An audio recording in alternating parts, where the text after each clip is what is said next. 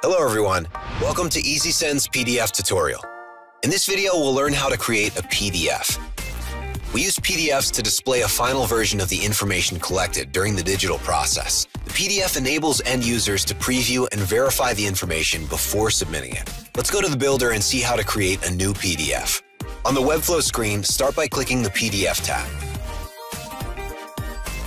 On the PDF screen, click the Create New button. From the displayed options, select New PDF. Enter a PDF name. Click OK when you're done.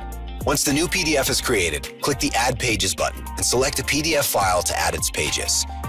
You can also add a PDF file by dragging it from your PC and dropping it into the Builder.